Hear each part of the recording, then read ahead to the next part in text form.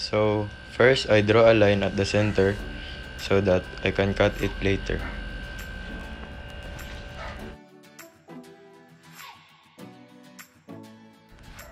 Next step, I cut it out so it will be divided into two.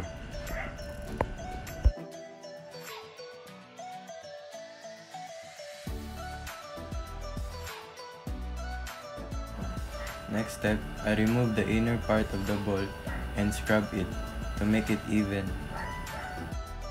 After I make it even, next is I clean it out.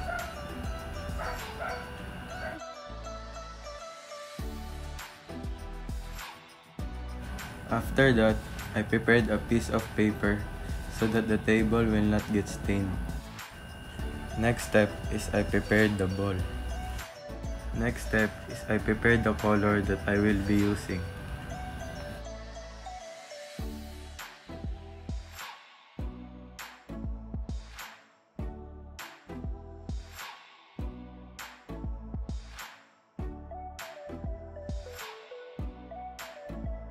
Next is I set it aside and I place the ball so that I can start coloring it. Next is I color the outer part of the ball with blue-green color.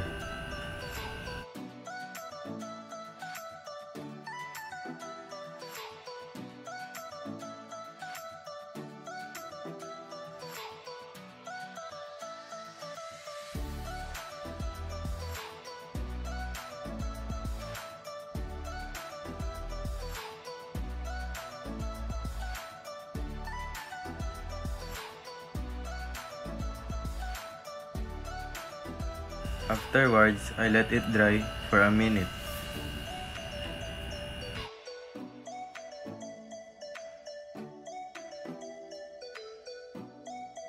Few inches later. After I let it dry, I turn it to the other side. After that, I started coloring the inner part.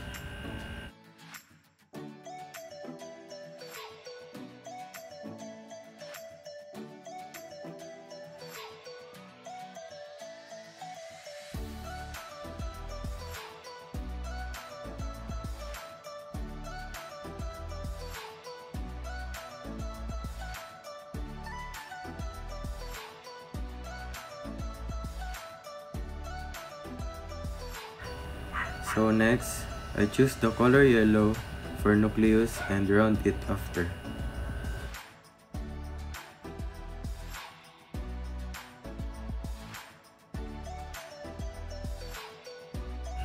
Next is I choose red for endoplasmic reticulum.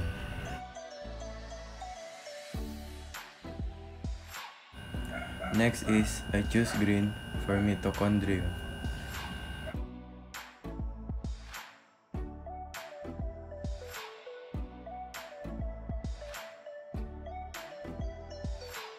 Next is orange for ribosome.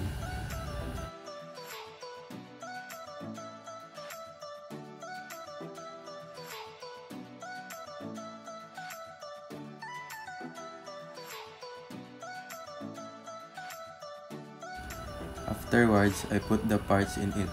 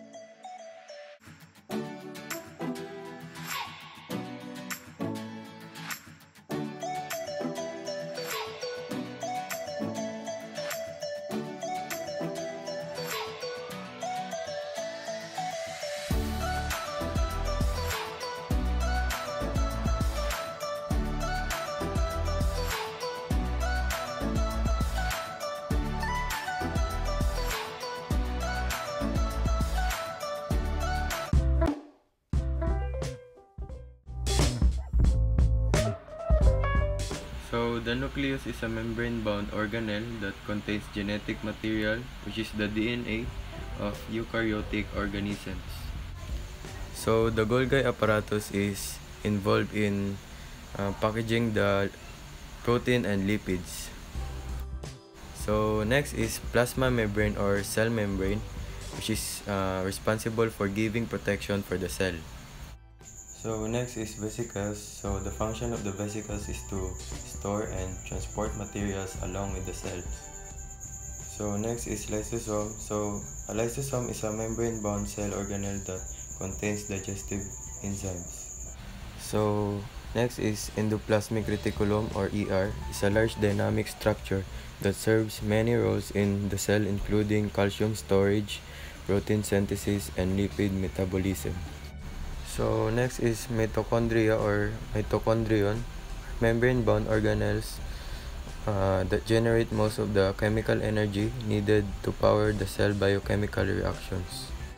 Next is ribosomes. So the function of ribosomes is first is to decode the message, and second is formation of peptide bonds.